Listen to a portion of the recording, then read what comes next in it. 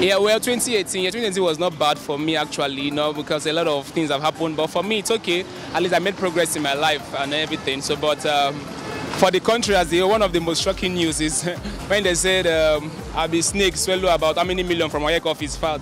That was my most shocking news I heard. How come snake will swallow money and all that? So for me, that's it. 2018 is an amazing year, nationally speaking.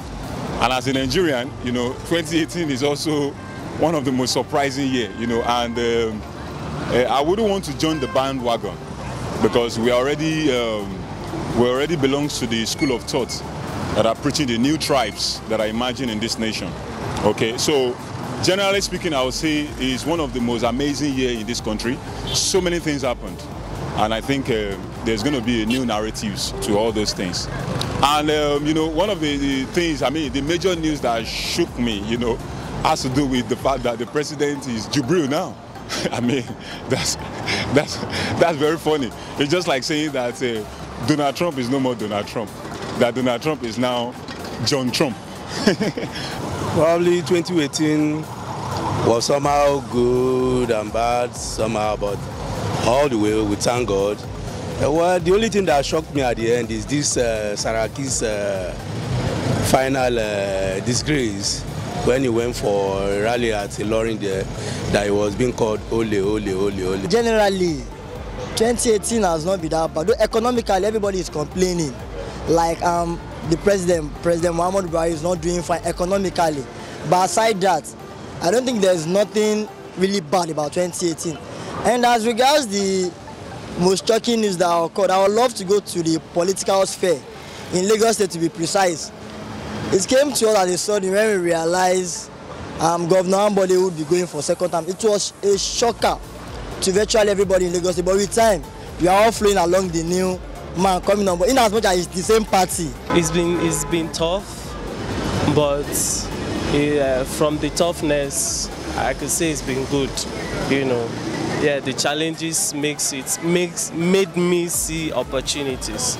So, and the major news that I wouldn't say is a shock, but it's a big news. Is the rate of inflation.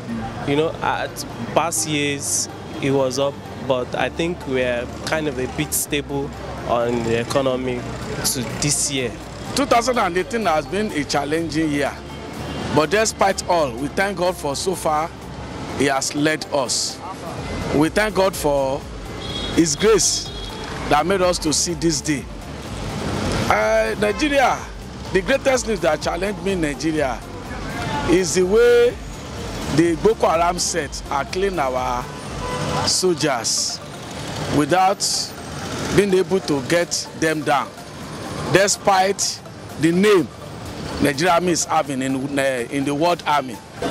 Well, 2018 has been great, but as we all know, the Nigerian economy has not been so great because the authorities have not focused mostly on the economy, because the economy has been in a very bad shape, and you discover that majority of the people are hungry.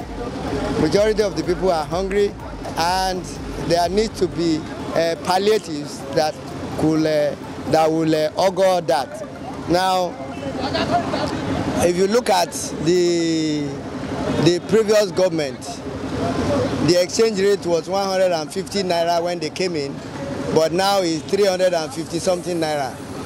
And then fuel price was 87 naira, is now 145, and that is a double burden on the citizens of the country.